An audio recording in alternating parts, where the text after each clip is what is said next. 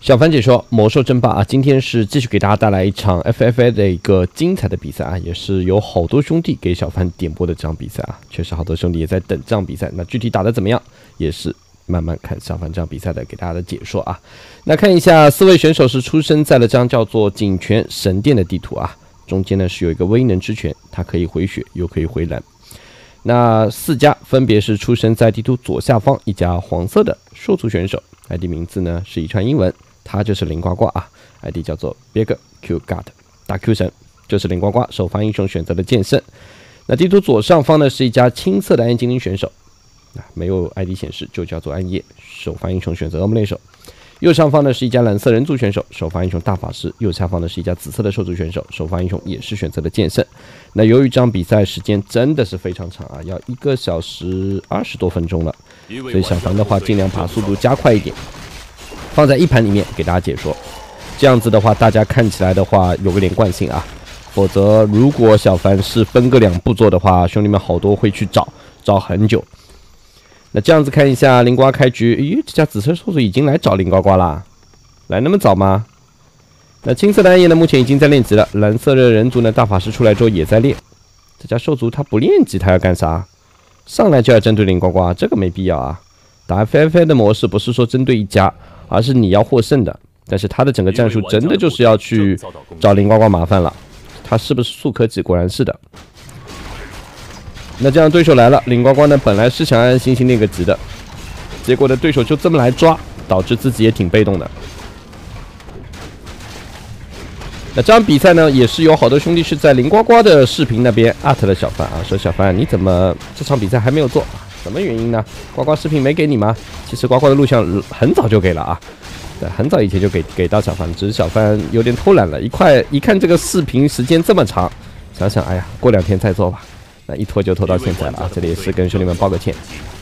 呱呱视频一般都是第一时间给小凡的。哎呦，这兽族真的是盯着林呱呱啦！这对林瓜来说，整个练级很痛苦啊，这矿也开不了了。对手剑圣就不走，你看就在这。那林瓜呢？现在好在这个点呢练的差不多了，开个镜像先把对手赶走，自己呢把这野怪打掉。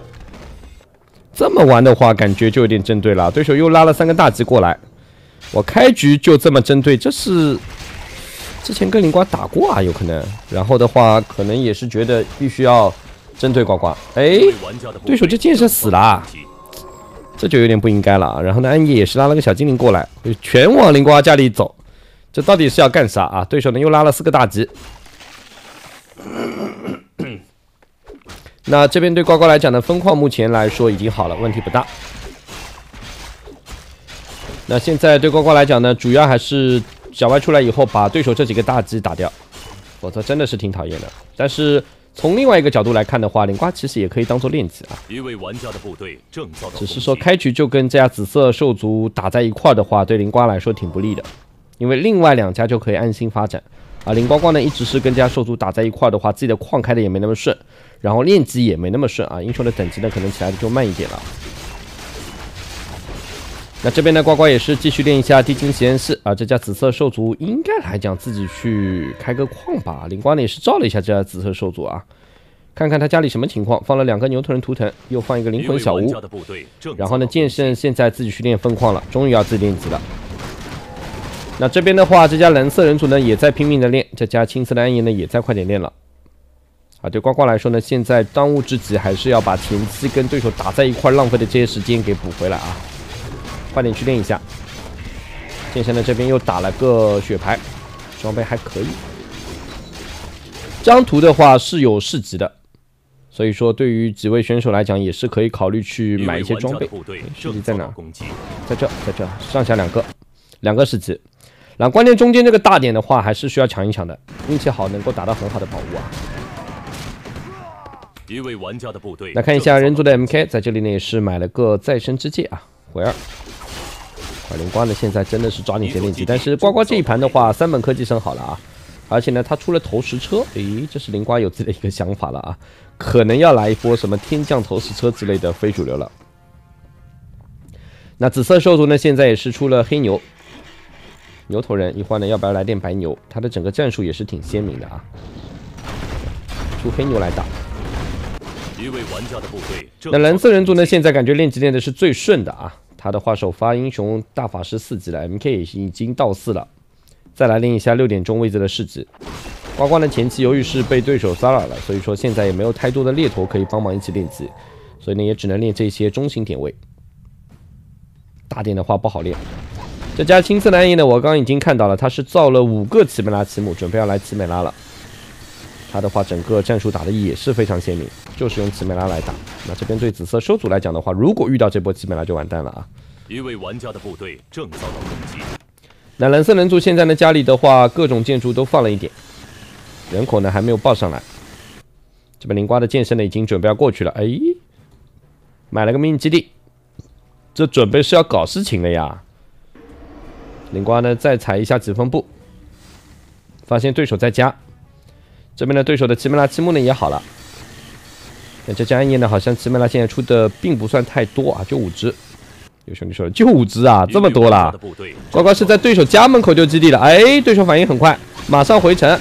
来看看这个基地能不能打掉。这边的话，林呱呱，哎，这波不成功，不成功啊！哎呀，完了，这基地被打掉了呀，被对手发现了。对手呢打了个问号，哎，你为什么在我家里扔基地啊？林呱呢说了，GG。能不能1打2？什么意思啊？人族赢了。然后的话，蓝色的人族说：“你需要帮忙吗？我来啊！你在哪儿？”这个两个人聊的也挺火热的。人族想我吃了个瓜，你怎么说我赢了？我啥都没干。林瓜说：“我只是找个理由，找个借口。”哎呀，这一波的话，对于暗夜来说不应该啊，送了这么多的奇美拉。那瓜呢这边一看情况不对，小歪回城，但是3英雄的等级是起来了。那这样子对暗夜来说的话，奇美拉战术在灵瓜面前肯定是没啥用的啊，这么打肯定要吃亏的。现在呢，牛头一脚地板，哎，这一波暗夜要小心了。哎呀，这 Q 值直接没了。那现在呢，欧姆雷手和这边的熊猫也要小心了。哎。暗夜直接说了句啥？这啥？这一波团战就这样啦？他应该说的是兽族太强了。那这边紫色兽族估计也在笑，你是说我吗？并没有啊。灵瓜这边的牛头也是被紫色兽族打掉了。那这边的话，看一下对灵瓜来说呢，现在也是腹背受敌，被2家同时进攻了，打退了一家又来了。这边牛头一个盲抽没抽到这个剑圣。那这里的话，哎，灵瓜的剑圣死了啊，完了呀！这波灵瓜要输啊！3英雄全倒，哇，这怎么打？这不就没了吗？紫色兽族这一盘打的是真的针对啊！正遭到攻击。那这样子开局林呱呱真的是这一盘郁闷了，但没那么快结束啊！开局小凡就说了，这场比赛有1个多小时了，只是这个开局有点炸。那好在呢，蓝色人族现在呢也在进攻这家青色的暗夜。这蓝色人族不会真的信的吧？这 MK 装备不错买的。那这边的奇美拉来了，这2家算是打到一块儿。那对灵瓜来说是个好消息。现在灵瓜呢也是买活了自己的3英雄，这边呢要跟对手拼一波了。这一波不拼，灵瓜就没了啊。那这样现在对手剑圣已经到6，直接来了个大招，灵瓜的原地回城，快点回去，牛头别死！哎呀，牛头又没了。这对灵瓜来说真的是屋漏偏逢连夜雨啊！这咋办啊？对手这个6级剑圣有点打不过啊！灵瓜虽然有5级剑圣，这一盘呱呱本来还想天降正义的啊，现在想想啥也不行了。哎呦，小白要死了呀！对手剑圣进来了，3级小白一刀又没了。哎呀，这个开局心态有点炸。灵瓜的剑圣跟对手6级剑圣单挑，对手没有蓝，哎呦回城了。还好这波灵瓜是把对手打回城。那上方这边的话，这家暗夜和人族呢也打了一下。暗夜呢，最终也是以回城告终。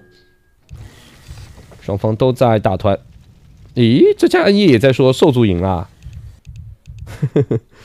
那这时候的话，灵瓜心里也在想：我赢了，我被打成这样子了，我怎么赢啊？先来到中间，未能之前回点血，回点蓝。那紫色兽族这一盘，我感觉他就是针对灵呱呱的啊，他的整个出的部队也一样，就是黑牛正面硬刚。那现在对呱呱来讲的话，怎么办？左下角的分矿呢，好在还在，这里矿呢也在啊。呱呱的整个经济其实还不错的。那这边的人族和暗夜还是打在一块儿，但这一波奇美拉被变阳了，哎呦，好尴尬啊！这没有驱散，完了呀！这一波奇美拉要死完了。这人族有心灵火的火枪，3攻3防，这一波能打。哦呦，完了呀！这波小绵羊在空中飞。那这样子对暗夜来说，这一波的话就尴尬了。奇梅拉肯定要死完啊，这不能上了，奇梅拉还在打啊。暗夜这时候应该要考虑撤啊。暗夜也是选择了硬刚，但是恶魔猎手熊猫，哎呀，全死了 ，QG 也要倒啊，这 QG 也走不掉了。这一波对蓝色人组来说赚到了很多的经验。但灵瓜呢，还是先稳一稳，放下了自己的迷你基地，准备再要开矿。啊，这边的紫色兽族呢，目前也在进攻灵瓜6点钟位置的分矿，已经打掉了。那这边对暗夜来说，一个 QG 就算了吧，你过去就要死的啊。MK 现在一会儿就有锤子了。MK 说我已经有了，你有本事过来啊。那这边的灵瓜呢，是跟这家紫色兽族又打在了一块儿。剑圣呢先上去打萨满，但是灵瓜的牛头，哎呀，吃个蓝瓶一脚地板出不去了呀。能卡出去吗？剑圣应该没本事卡。那这样子，对手剑圣再来个大招，哎呦，牛头递了个啥？递过去了吗？被对手剪掉了，是不是递了个剑圣还递了个回城还是啥呢？那这样子，对手呢这一波回城了。上方呢这边的暗夜和人族还打在一块儿，都被变阳了，不能打了，或者拉点小精灵过来自爆一下，否则这奇梅拉全死完了。哎呀，这家暗夜感觉也是头铁，这时候要先稳一稳啊。那哪怕说句话，别打了，对吧？差不多留条命就可以了。那这样子又是锤住了一个只奇梅拉，又没了。那这边的小精灵终于来自爆了啊，但是又被减速。啊，呱呱呢现在马上来到中间的威能之泉，快点回血回蓝了。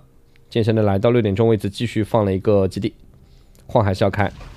但现在这家暗夜是挺惨的，他也没有想到啊，打完了灵呱呱，结果呢自己就被人族打了。所以打这个模式呢，千万不要主动去进攻对手。那前期呢还是要稳一稳。那这一盘对呱呱来说呢，前期消耗太大了，所以说他的整个英雄的装备啊，根本就起不来啊。剑圣到现在为止就买了一个攻击之爪加12。啊，这边蓝色人族呢也是继续要压制这家暗夜。这蓝色人族还挺霸气的啊。那灵瓜说他赢了，他就说那就你说我赢了，我就赢了呗，我就进攻就是了。那呱呱呢现在应该也是要去打这家紫色兽族了，这边要打起来了。那团战的时候呢，小凡就1倍速啊，这样兄弟们能看得更清楚一点。哎呦，这边对手这牛头，哎呀，坑都没坑，一声没啦。哇，灵瓜这剑圣就一个加12找一个电球，竟然能打成这样子。牛头连续的地板踩住了对手的黑牛。那这边呢又妖术了对手自己的剑圣。灵瓜的正面也是跟对手拼了，再来一脚地板，这个剑圣能不能走？有几分步应该能走。哎呦，还好回城了。这一波感觉对于紫色的兽族来讲，杀掉了灵瓜的牛头，回城成功。而左上角呢，这边蓝色的人族呢还在进攻这家暗夜。那这样对暗夜来说的话，这一波可能没了呀。这么打下去肯定要没啊！暗夜的部队已经不怎么多了，53人口。关键你看这么多小绵羊，这小精灵不爆吗？这炸一下，对呀，炸一下。这小精灵也被变羊了。那这波的人族又来了，哎呀，又被妖术。哦呦，这全是小绵羊，这肯定不行啊，打不了。那靠着熊猫的喷火喝井水，但这熊猫等级太低了，对手 MK 都到6了呀。这波对暗夜来说，感觉真的是碰到硬茬了。这家人族不依不饶啊！就完全压在了暗夜家门口不走了。那这样子，暗夜也说了：“哎呀，人族赢了就退了。”哎呀，这么早就退了。那右下方呢，灵瓜这边呢也是准备进攻这家紫色的兽族，但对蓝色人族来说，他已经打掉了这家暗夜。接下去打谁？有兄弟说要打兽族，对，接下去就要打兽族了。打哪家兽族还不知道。那这边的灵瓜也是继续进攻这家紫色的兽族，想杀这个剑圣有点难，毕竟对手是有几分步，但不杀剑圣呢，只能打萨满了。剑圣呢被撒了一把粉，哎呦，这边小心了，这样子对手刮大招没用，哎，兄弟，大招还是死啊，太自信了啊！那这样紫色兽族现在挺尴尬的，万军丛中竟然这个7级剑圣被打掉了，这就尴尬了。那现在对呱呱来讲呢，自己的剑圣等级还没有上去，对手呢是单剑圣啊，是单剑圣吧？所以说油头再来了，油头刚死掉了。所以感觉剑圣等级挺高的。现在呢，蓝色人族是来到了中间的威能之泉，稍微回点血，回点蓝。灵瓜呢依然是压制在对手家门口，自爆蝙蝠炸一下，牛头一脚地板。对手牛头复活了，要小心。对手这个牛要小心啊！现在灵呱呱的话，这剑圣的输出还挺猛的啊。科多也来了，强行打牛头。那这样子，这剑圣盯着2只牛在打。哎呦，1刀304，这牛头扛不住。买3个血瓶也没用啊！你血瓶再多，你也只能吃1个。再来1刀276，哎呦，这牛头要回城了，感觉回哪去？远的地方去。哎，原地回城不行啊！灵瓜可以踩一下几分步，等在这儿，等在这儿。那这样子，对手这个牛要死了。哎呦，快点买回城再走，走得掉吗？冲击波没用，再回城。林瓜说：“我再几分步，我就不信我抓不到你这只牛。”哎呀，这牛头原地10个血瓶，林瓜撤了。林瓜这波要撤，因为对手一会儿有地板的话，再踩一脚就要死。那瓜瓜呢？现在是在中间未能之权给自己的2个英雄回点血，回点蓝。啊，这时候蓝色人族感觉是最厉害的，他是100人口，分矿呢又是多，有3片分矿，4片分矿。那对于紫色兽族来讲呢，现在也稍微休整一下了。然后呢，双方也在聊天了。林瓜呢也是直接说了啊，哎呦，这家紫色兽族太强了呀，他有100人口，他是想怂恿这家蓝色的人族去打，对吧？还有一个8级的剑圣了。对手人族一想不对，咦，他怎么这么厉害？哦，那我去打他啊，这肯定要打。哎，这蓝色人族被当枪死了呀！哎呦，这紫色兽族是有理说不清啊！你别打我啊，大哥，你怎么听他的？他打了我半天，结果你来打我了。哎呀，那这样对紫色兽族来说，不会是第2个退了吧？这边人族帕拉丁都到6了啊，这波死了还能复活。啊，对于紫色兽族来讲呢，真的现在有理说不清啊，真的有理说不清啊！剑圣来了，剑圣说：“你看，我只有7，哪有8啊？别听他瞎说啊！”蓝色人族一打也不对劲，哎呀，你怎么那么弱啊？哎，这兄弟瞎说的啊，这不对呀！这一打你就不打了。那这样子，现在呱呱家里呢还在放投石车，继续出点投石车。3英雄呢买点装备，现在林瓜呢尽量不去惹。那蓝色人族的话，现在感觉是一家独大，所以他想打谁就打谁啊，那没有什么理由。那这边蓝色人族呢一看不对，紫色兽族打一波就不行了，你这个黄色兽族明显是在淌浑水啊，不打你打谁啊？那这样子他来进攻这边林瓜的分矿了。那对呱呱来说呢，现在也是哑巴吃黄连，这没办法了，打也就打了，因为这家人族有100人口，林瓜是打不过的。呱呱呢现在还是要到处去开矿，先把矿开出来，把经济补上去之后，再从长计议。啊，现在呢这家蓝色人族也是无差别进攻了啊，不管是谁，我遇到了我就打，反正我是最强的，他确实是最强的。现在整个经济7000多，98的人口，而且他细节做的不错，这矿呢就不怎么踩了。这里还在踩啊，留着矿。那对呱呱来讲呢，现在家里也是攒了一波3攻的投石车啊，这林呱呱要整活了，我感觉是啊。剑圣去紫色兽族家里又要丢迷你基地了，天降投石车丢哪儿？这里的话，由于对手这里也有个基地，丢不了。剑圣打了一下，继续采疾风不走人。那这边蓝色的人族呢，又把林瓜的分矿给打退了。那这对呱呱来说忍不了了。这你老打我干啥？林瓜这时候是不是要去人族家里了？呱在想，反正你打过我了，无所谓。哎，在对手家门口丢了个基地，然后呢这边回城了。这里呢小凡减个速啊，因为这个场面还挺有意思的。那人族呢现在还在进攻林瓜的分矿，但呱呱的迷你基地马上就好了。这里的话接近有8辆车子，林瓜一般来说呢8辆车够了。8辆车的好处呢就在于一波就可以2轮齐射就可以打掉这个基地了啊，这个基地要3轮了，应该是1轮。顶出了咆哮卷轴，2轮、3轮打掉。那这样人族来不及回城啦，兄弟呀，太慢了！哇，那这样子蓝色人族现在应该来讲只打林呱呱一个人了，是你惹的我啊，不要怪我了。林呱这边野兽卷轴一顶，剑圣107攻，这个投石车已经到了192攻。这时候蓝色人族也说话了啊，你这个家伙真的是。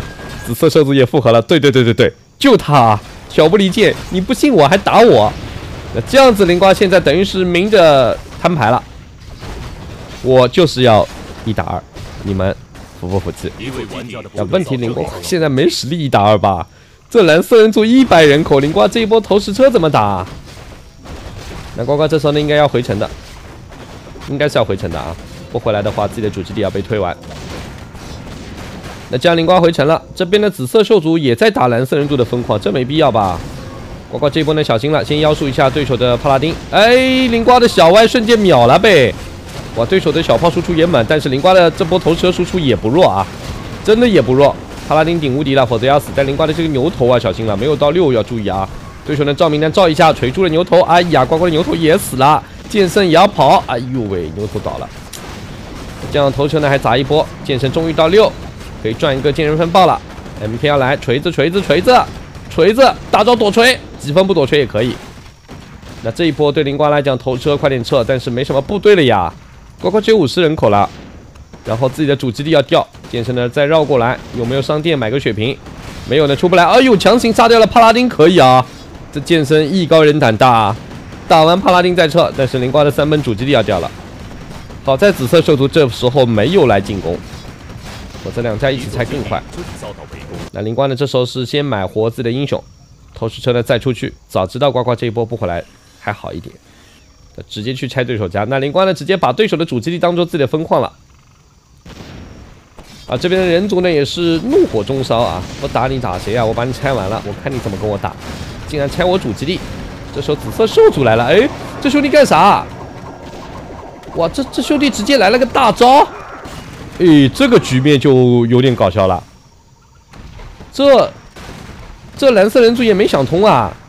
你刚刚跟我说耶耶耶的，现在来打我啦！哇，那这样子蓝色人族现在部队一下少了好多。还是没想到，这两家兽族竟然勾结在一起的吗？就来针对我的，怎么又来个剑人风暴啦？我2个大招一起刮，这我受不了！怎么又来个8级剑圣？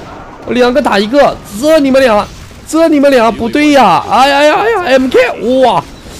哎，林呱呱你不对，林呱呱你别打这个8级剑圣，算了，哎，不能打！我林呱呱你干啥？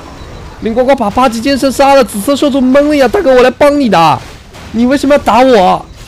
蓝色人族小弯腰了呀！原来你们2个也没说好啊！那这样子牛头一刀又没了。林瓜说：“现在我已经不管了，我管你们谁是谁啊！我见面就打。”那紫色兽族懵了呀！哎，我帮你打了半天啊，结果，但这就是 FFA 的一个魅力，不得不说，这就是 FFA 的魅力。本来就是没有什么说结盟之类的啊，打就是了。哎呦，对手说话了！哎呀，我是来帮你的，你干啥呢？哎呀，林呱呱这时候估计心里也在想：我管你帮不帮我呢？我又不知道你来帮我的，我以为你来拆我的。那这样子的话，紫色兽族是最郁闷的啊，帮了个倒忙，被林呱还打掉了。那呱呱这一波呢，其实赚到了一点，毕竟自己的3英雄等级是上来点了。但现在呱呱的整个环境不怎么好了啊。现在是这家蓝色的人族要针对他，这家紫色的兽族呢恨死他了。啊，呱呱呢3本主基地被打掉了，现在的话整个经济呢也不好，然后的话从头开始。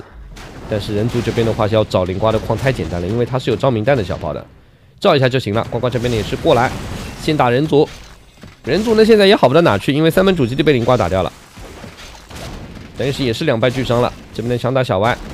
先妖术一下 MK， 牛头一脚地板踩住了帕拉丁，强行打这边的大法师，大法师吃团补声光一照死不掉。MK 这边一发锤子又锤住了小歪，小歪距离拉得远还可以。牛头再来一脚地板强行打大法师，大法师是有回城的，有回城，再吃个大血瓶，这大法师好坚挺啊，死不掉。那这边哎呦回城躲锤啊，差一点危险啊。那这边的强行这本小炮也打不了，对手整个操作还可以，林瓜呢也是回城回到了左边的分矿。那紫色兽族呢？这一波元气大伤啊，要稍微恢复一下才行。放下第2个祭坛，准备双祭坛包英雄了。但他整个经济呢现在也不好。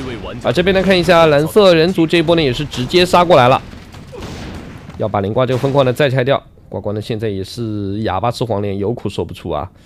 这也怪不了谁啊，林瓜自己要去帮打这2家的。他其实刚刚如果帮一下紫色兽族，把这家蓝色人族灭了，可能还好一点。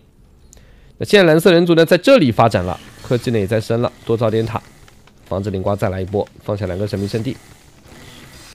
而对林瓜来讲呢，现在只有50人口部队，他没什么部队啊，就几只自爆蝙蝠呢，现在在干啥？而且呱呱呢现在也不知道哪个基地要升科技了，因为对手也看到这个分矿了。你看大法师大招又来了，哎，被打断了，妖术了，一脚地板，大招一转，哎呀，这人族没想到啊，我都以为过去了。这样子现在对人族来说的话 ，MK 和帕拉丁要小心了，特别这个帕拉丁要被秒，无敌顶不出来啊！一脚地板，6级帕拉丁，一刀316啊，又死了，剩下一个 MK 怎么办？开大招没用啊！剑圣打出个净化，剑圣我盯着你打 ，MK 现在反打吗？打不了的，你怎么反打啊？杀小歪，他要杀小歪，杀不了 ，MK 快跑！锤住了这边的牛头啊！你不锤剑圣锤牛干啥？你有大招啊！那剑圣几分不上去，继续追着这 MK 打。现在紫色兽族呢不知道这一切情况啊，那这边的 MK 还是拼命跑，拼命跑，但这 MK 1975点血，确实非常能扛。那林瓜的剑圣呢，继续砍，一刀一刀砍，这个7级 MK 可能要死了，这走不掉了呀，还差一刀，还差一刀。这边大法师怎么买活了？没有避难吗？完了，完了呀 ！MK 死了就算了，大法师又被抓了。6级帕拉丁圣光一照，你自己要小心，还照什么圣光啊？你跑啊！那这样子大法师又没了。哦呦，林瓜也不管这波剑塔了，只管打进去，剑圣1刀312，牛头到6级，大法师应声倒地。那现在呢，剑圣再往里冲，牛头一脚地板踩了个空，帕拉丁呢还在拼命往里躲，再来一个妖术，6级帕拉丁也走不掉了呀，被堵在里面，怎么办？怎么办？人族说我要 GG 啦，我要 GG 啦，我打不过了呀，这太厉害了，这3英雄啊！牛头这时候呢也倒了，但是又重生，问题不大。紫色兽族一想不对，诶，蓝色人族说要退了，什么情况？这要输了吗？那灵瓜呢？现在一看，哎呦，这个8级剑圣真来了啊！呱呱这边呢也是先把这个农民打掉。灵瓜呢，剑圣也到8了，这里小凡稍微加点速了啊，因为整个局势还有的打，还有的打，时间进度条刚刚过了一半，这个比赛有意思了。那这边呢，紫色兽族准备来进攻了。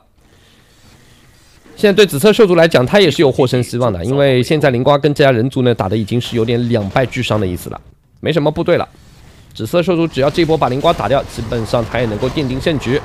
这边灵瓜的剑圣呢，盯着对手的5级牛头打，不能让对手牛头到6，这是重点啊。那小歪呢，继续拉扯一下，哎，这个牛头死了，但这个小歪撒一把粉，快点跑，不行就回城，顶个无敌，躲一躲，剑圣要上来帮忙。灵瓜呢，这时候也在打对手的巫医，对手这个剑圣在干嘛呢？哎，愣住了不动干啥呢？那这样呱呱这个剑圣现在牛啊，不停的打对手的法师部队，牛头连续踩地板，直接刮个大招，哎，这波萨满巫医全要死，哎呀呀，全死了。灵瓜剑圣到9级。小歪呢还在绕，这剑圣不能盯着小歪追呀！你该打谁就打谁，你盯着小歪打干啥？小歪有回城的。那这边的话又是一刀一个牛头应声倒地，剑圣开个镜像，灵瓜的这一波应该要撤了。但是灵瓜的小歪呢，自己这时候也要注意啊，你别被牛头打上了，快点去中间，快点去中间。灵瓜的这边选择了回城。那这样子这一波的话，灵瓜还是走掉了，来到了右侧的分矿。蓝色人族呢，现在也是要注意一点了，毕竟自己的部队不多了啊，没有刚刚那么嚣张了。63人口的部队，灵光光呢现在50人口，这家紫色的兽族呢61人口。但现在紫色兽族呢是继续进攻，蓝色人族呢也拉了个农民在这，哎，不要把这个农民打掉啊！哎，兄弟，你怎么每次要打蓝色人族呢？哎呀，你打掉他就来不了了。那光光呢还在中间，继续恢复一下。那这里呢，蓝色的人族是继续要进攻灵呱呱的这个分矿，但是啊，这剑圣在这边就要小心了呀。MK 呢想扔一发锤扔小歪，但是呢又被踩出地板。帕拉丁顶无敌，小歪加口血，哎呦，这个 MK 挺凶的，要速快跑，打不过这 MK 啊，这 MK 是真打不过，这太强了。那灵呱呢还在打这个大法师，好在大法师有无敌。有回城，死肯定死不掉。哎呦，还别说啊，这连续跳皮，圣光一照，好在死不掉。但是妖术要来了，妖术要来了，击脚地板，来个妖术，小歪快点跑，加口血，1刀292，大法师倒了。但这边灵瓜的小歪也死了呀。那现在对呱呱来讲的话，要买活小歪，这肯定要买活。这 MK 打不动，你看这 MK 现在打不动啊。小歪呢拉扯一下去中间回点血，对手呢牛头，灵瓜的牛头踩出对手帕拉丁，哎，这帕拉丁没有无敌，没有无敌，剑圣1刀又没了。只剩一个 MK 了，那这样双拳难敌6手啊，这怎么打 ？MK 开大招又要跑了，又开启跑路模式了。那这样子现在对于灵呱呱来说的话，哎，这边又买活2个英雄了。这家蓝色人族打的也是挺刚的啊，继续买活，继续上。灵呱一看不对，你也在中间啊，那就好了，剑圣过来。这个帕拉丁要小心了，大法师也要小心了，杀帕拉丁是对的，因为帕拉丁有加血。哎，对手这个8级剑圣也来了，打灵呱的小歪，哎呦，牛头还是来了一脚地板。帕拉丁走了，8级剑圣现在呢再一个疾风步，直接挂大招。小歪呢加口血，在未能之拳，双方谁也打不死谁，但这个剑圣还有点扛不住。哎，完了，兄弟啊，你干啥嘞？这牛头上去一脚地板，剑圣疾风步快点跑，再来一脚地板，再打，剑圣有疾风步也要死吗？走得掉吗？再妖术，哎呀，没了。这现在呢，蓝色人族开始跑坦克了，这我都不敢加速啊！现在兄弟们，我怕加个速看不过来啊。这不会超1个小时了吧？这比赛时长是超1个小时的啊。这边好像插件都已经失灵了，我去暂停一下啊。好，那这样子小凡把这个插件又调过来了，否则兄弟们看的也不舒服啊。我也不知道什么时候失灵的，可能也就是因为打得太刺激了。那这里呢，对林瓜来讲，现在就是盯着人族的3英雄打了。而人族呢，利用跑坦克也是在慢慢的拆林瓜的建筑啊，这对呱呱来说呢挺不利的。因为这家紫色兽族的话，现在也是会盯着林呱呱打。那对呱呱来说的话怎么办？3英雄的等级挺高了。你看这边的话，利用坦克慢慢拆，对林瓜来说真的要麻烦了。现在林瓜好像就这一片分矿了，其他的建筑要被推完，这被 defeat 就郁闷了啊。人族呢现在用了这一招之后也挺猛的，就坦克拆家。那林瓜呢也是盯着对手的分矿去拆，把对手飞机打掉。这边的双方又遇见了。那这样继续妖术帕拉丁，准备踩地板。这人族为什么偏偏不买个避难呢？哎呀，帕拉丁顶无敌！哦呦，11点血顶出无敌，那这样死不掉了。林瓜呢也知道打不死这个帕拉丁了，但剑圣可以跟一下啊，万一找个机会来一刀呢？先跟着吗？跟着，剑圣继续跟着，帕拉丁吃个血。算了，打不了了。那这边的坦克是继续在推加，林瓜呢也用头车再防守一下，先把这几辆坦克打掉。紫色兽族呢现在也是就拉着一个剑圣出去啊，想看看什么情况，自己能不能占点便宜。那这边的林呱呱的3英雄也在中间，蓝色人族也在中间，8级剑圣也在中间，抓住一辆坦克打了，就看这个8级剑圣打谁啊，这很重要。哎，他打小歪了，哎呦，林呱呱腹背受敌，妖术一下这个8级剑圣，但是 MK 继续追，哎呀，完了呀，这个剑圣继续追了，没人管这个8级剑圣的。林瓜是9级剑圣，小歪继续走，牛头呢现在应该有重生没问题，盯着对手8级剑圣打。林瓜说冤有头债有主，我不惹你人族了，我就要打这家剑圣。那这剑圣又被妖术，哎呀，控到死了，剑圣到10级了。那现在呢，蓝色人族也要撤了，差不多了，妖术圣光有地板接妖术，这边无限控了呀，完了，大法师没了呀，这 MK 快点跑吧，还不走吗？还不走。那这边的锤苦攻干啥你？那林瓜呢？现在这个基地也危险，但是林瓜就盯着对手帕拉丁打，要想获胜，就是要把对手3英雄全打完，又打掉了帕拉丁。那这边的7级 MK 现在呢也是头铁啊，不走，你打不过这个剑圣啊，好像你打不过。现在林瓜的基地呢是没了，但没关系，林瓜说我还要建筑啊，我把 MK 打掉，我看你怎么走。哎呦，这边 MK 小心了，虽然有大招，打出个净化，开无敌只有7秒钟啊，兄弟，你只有7秒钟，你还在打苦攻，你不走啊？林瓜的小歪已经跟着你走了，他就不走啊，你不走没了呀。哎，林瓜说我不追了，追啊，呱呱去追啊，追，哎呦，剑圣追上了。那这样这个7级 MK 有点危险啊，剑圣可以连续采集分布来打，追着，来一刀。采集分布，来一刀采集分布，哎呦，对手没有锤，哎呀，林瓜几分布都不用踩了。那现在这坦克呢还在推，林瓜呢就这2个建筑，这边呢还有一个基地，先把对手这波农民打掉，剑圣开镜像。那现在其实对于人族来讲的话不怎么好打了，因为人族的整个经济没了呀，这就5000多的经济了，这片矿呢还是3000多，但是身上钱不多。紫色兽族呢，现在经济也不怎么好，虽然说他的矿也在开，一座基地林瓜呢还有2000多的经济，但是呢建筑被打得差不多了。那这样对呱呱来讲呢，现在的话也是要去打哪一家很重要，选择哪一家打。这家紫色兽族呢现在就不出门了。哎呦，林瓜的剑圣已经到10了，这么快吗？10级剑圣了，对手8级剑圣呢也在旁边，大气都不敢喘啊。那这时候呢，蓝色人族是补了一波施救。他的目的很明确，我就是要把林瓜 defeat 掉，慢慢拆。所以呱呱现在要注意点了，真的要注意了。这边林瓜呢也造了点塔啊，剑圣回来了。这剑圣的话，现在呢也不打这波施救吗？林瓜可能放弃这个矿了。那紫色兽族呢也来了，林瓜说我打几级了，我打不过了。你们2家打我1家，这我怎么打得过啊？现在这边呢也被推完了。哎呦，林瓜这一波真的危险啊！左下角又放了个基地。这种局一定要放基地啊，放别的建筑一会儿就被显示了。那中间的话感觉要打起来了，林瓜的小歪要注意了，加口血秒对手的牛头。对手剑圣呢也是来了个大招，但对手这个牛啊太脆了，顶个无敌。哎呦，林瓜的小歪要死了，哎呀，被刮死了。现在林瓜的牛头呢也被围住，哎呦，这8级牛扛不住啊！这么多牛头的输出，一个冲击波先打掉对手的牛头，不给对手开大招的机会。升大招的机会啊，不给对手到6级。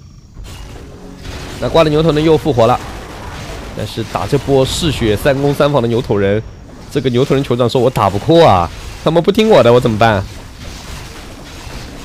那这样现在呱呱的牛头快点跑，哎呦走不掉有点啊，被萨满净化，牛头快点走了。要买回小歪，没有加血不行，但这波黑牛是真的强，打不过。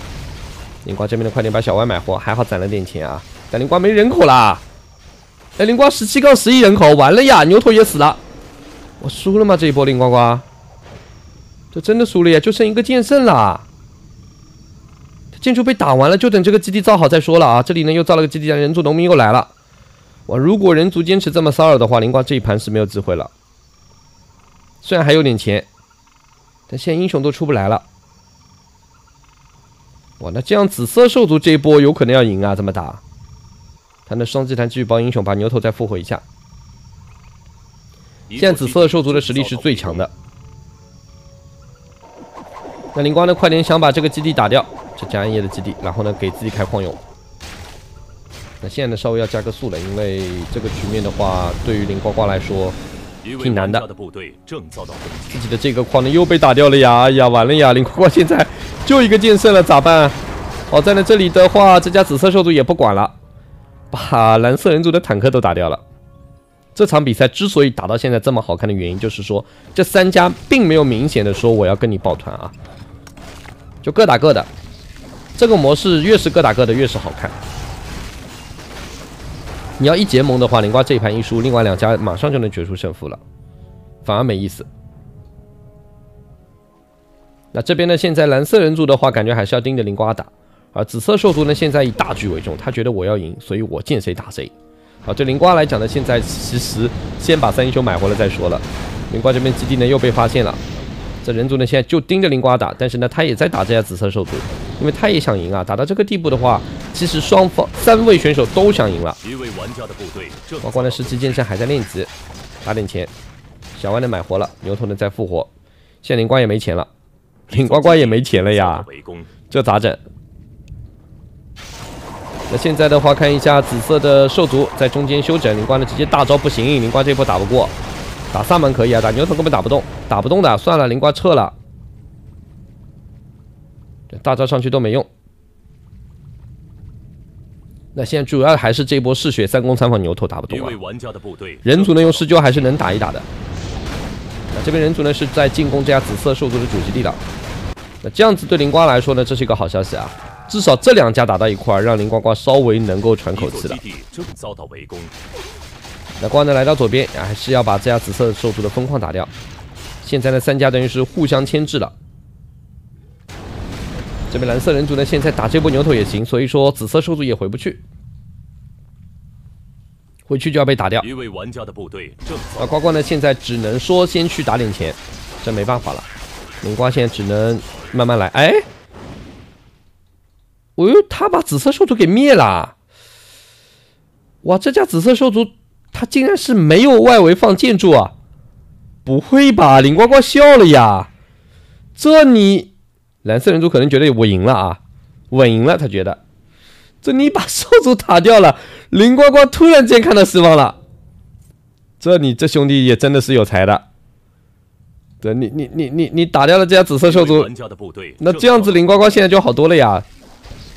虽然说也有3攻3防施救在啊，但对灵瓜来讲，至少同时被2家打好啊。但蓝色人族的想法呢，也是这家紫色兽族也在打自己，我不打他打谁啊？那现在蓝色人族的话，到处在侦查。灵瓜的左下角这里有个基地，右边的话这里的基地呢也在造。牛头呢也是去卖一下装备，蓝色人族呢现在要把这波牛头打掉没意义。不过确实刚刚。如果不把紫色兽族灭掉的话，这家紫色兽族的进攻方向是在这个蓝色的主基地的，所以他的选择也没错，并没有完全错。只是我觉得这家蓝色人族如果选择跟紫色兽族正面刚一波的话，可能会更好，因为他打得过的，他有这一波施救在。哎，完了！哦呦，这大法师现在是最薄弱的一个环节啊！就这个大法师真的是扛不住。牛头再来一脚地板踩住帕拉丁，哎呀，我用完了呀！这波帕拉丁被围了，走不掉了呀！这帕拉丁说：“大哥，你等我。”哎 ，MK 你别走啊！ MK 呢还在追这个小歪，这波施救也在追。但这个帕拉丁现在动不了了呀，这剑圣镜像时间快到了。帕拉丁的无敌还有一段时间，林瓜的小歪呢现在拼命的跑，这 MK 在后面拼命的追。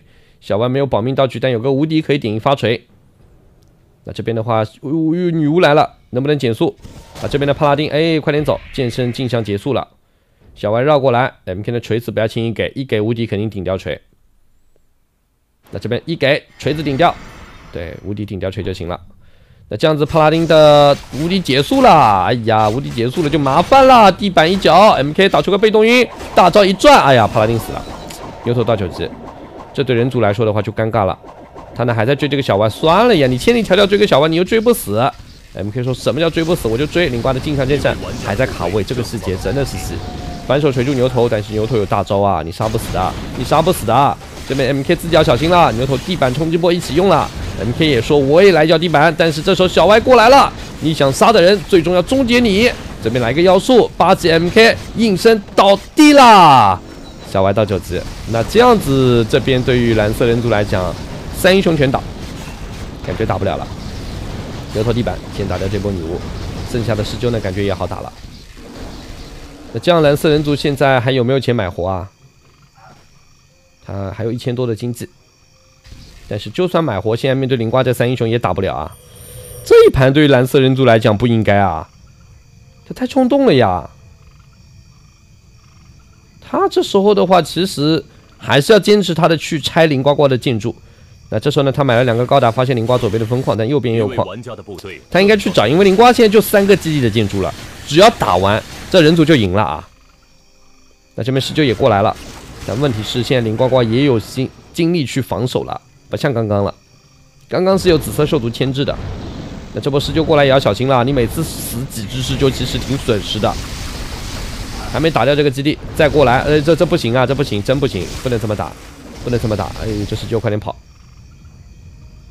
那瓜呢，先守住这个基地了，右边的矿呢也是快好了。那对蓝色人族来讲，现在的话用施救呢继续拆，这边呢每次死掉几只施救是不赚的，因为林瓜可以继续把分矿放下，施救呢还去找。那这边呢帕拉丁复活了 ，MK 呢是买活了，但他钱也不多了啊。把林瓜的基地继续放下，这波施救呢还要来，剑圣等在这儿，镜像一开。一打我就取消，这施救小心被打出净化啊！打出净化就没了。林瓜2个英雄呢来到中间稍微休整一下，看到这波施救，哎呦迎面过来，完了呀！打个净化就没了，人族施救越来越少了，哎呀又要输一个，那又没了。现在这施救死的多了以后的话，感觉不好打了。林瓜呢到处要放建筑啊，这时候苦工一定要留着，哪怕造个地洞也要造。对手的飞机呢还在侦查。那这时候对呱呱来讲的话，一呢要去打人族的主力部队，特别是这2个英雄；第二呢就是要防住对手的施救。一位玩家的部队正遭到攻击，这边的剑圣也是单传到了下方，再去打施救了，打出个净化施救就没了啊。所以现在对人族来说也要小心。这边呢 MK 和帕拉丁过来打牛头，牛头有大招的，打不死啊！哎呀，这2只施救又没了。这时候人族不要这么盲目的拆了呀，可以继续用坦克啊、飞机啊、施救啊去骚扰。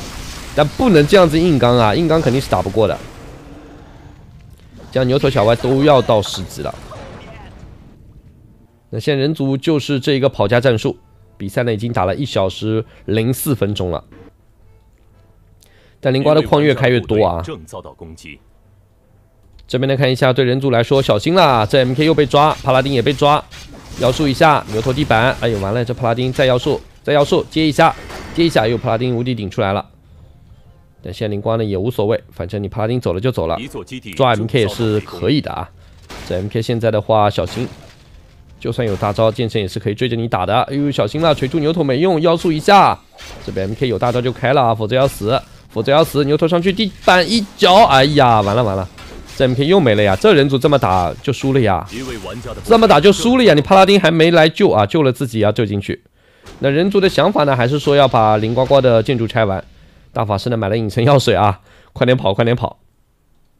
那对呱呱来说呢，现在就是找对手。大法师还要偷偷过来，想要呢回去加口血。剑圣呢继续找到这大法师可能就要没了。那这边呢，剑圣单纯走人了。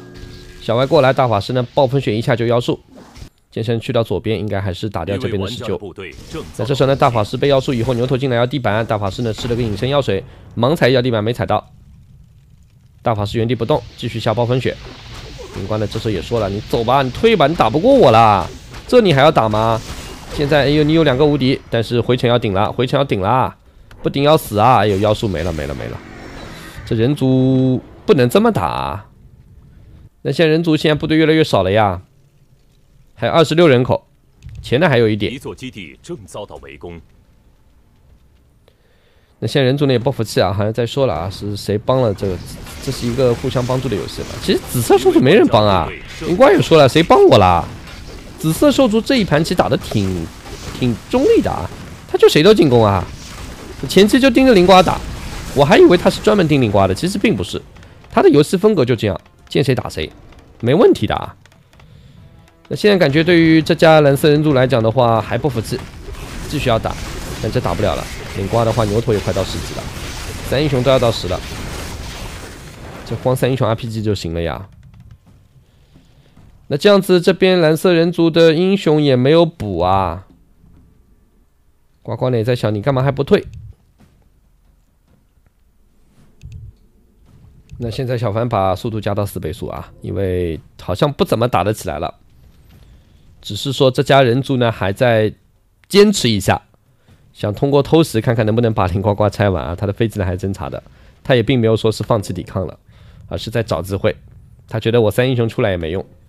那林呱呱呢现在的话就靠着这3英雄在打，这边直接来到了这家蓝色人族家里，把坦克也打掉了。哎呀，这坦克打完就没机会了呀。牛头也到10了啊，3个10级英雄强行冲这一波塔阵，牛头扛伤害就行了。剑神有镜像，小歪加血，塔再多感觉在3个10级英雄面前，但也是不堪一击了。那这样子，蓝色人族现在是彻底没希望了。他虽然还有2000多的经济，但是他也没怎么出部队了，他也知道了打不了了。